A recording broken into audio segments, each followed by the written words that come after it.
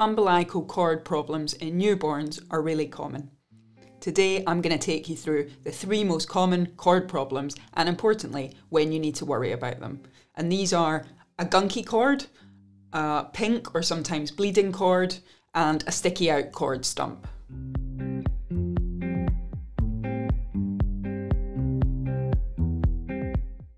So remember, when a newborn baby's born, they look something like this, with a beautiful, juicy cord. Before the cord's cut, it's going to be clamped. So when you see a baby in the first couple of days of life, they'll look something like this, with a nice squishy cord, but with a clip on it. Now, over the next 7 to 10 days, what's going to happen is that cord is going to dry up, it's going to shrivel up, just like this, and then it's going to drop off. And that process of it drying up is where the first common cord problem comes in, and that is a gunky cord. And this is a classic example of what we often see. And parents and healthcare professionals are worried about this because they worry that the cord itself is infected. Now, gunky cords are really common. And remember that this is a bit of flesh that is drying up, rotting and falling off the body. So it's going to be a bit smelly, it's going to be a bit gunky, and that's probably normal. Mostly they just need a gentle clean with some water and gauze. The reason that we know that this one is going to be okay is because the skin under it looks normal, so that's a really good sign. When do we worry? Well, we worry when the skin is looking red or inflamed, because that does suggest a spreading infection, which is called omphalitis.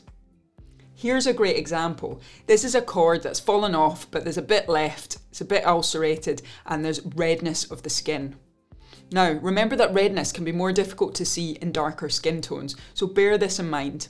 And if you want to see a broad range of rashes and skin problems on children with a variety of skin tones, then check out dftbskindeep.com. Here's a more obvious example because it's on lighter skin and you can see clearly there's spreading redness. So this is when you need to worry, because this is an infection and these babies will likely need to come into hospital and need some intravenous antibiotics. Now, the second common cord problem is this. This is an umbilical granuloma. It's when the cord falls off, but it leaves a bit of tissue behind. It's normally less than 1 centimetre, and that looks pink, raw, moist, and sometimes it can be a bit wet. It's really common that rubs against the nappy, and that can cause a bit of bleeding. Some umbilical granulomas will go away themselves. Others need some treatment with some silver nitrate, and table salt also works as a treatment. Here's a great example of the progression and improvement with table salt for an umbilical granuloma, and I'll post a link for how to do this in the notes under the video. So when do you need to worry about these? Well, you need to worry when you think it's a granuloma, but actually it's something else. This is a vitellointestinal duct. Duct remnants is when the duct remains after fetal development. So there's a communication between the outside and the inside of the body. And this is a problem. And it can be tricky to identify because often they look like a granuloma and they're treated like a granuloma. We know that it's a duct remnant when either it looks a bit different from a normal granuloma or it doesn't respond to treatment like a normal granuloma, but certainly if there's stuff leaking out of it like urine or serous fluid, think, could this be a duct remnant? And these babies, they need an ultrasound scan and they'll need referral to surgeons. And the third common cord problem is this, an outie.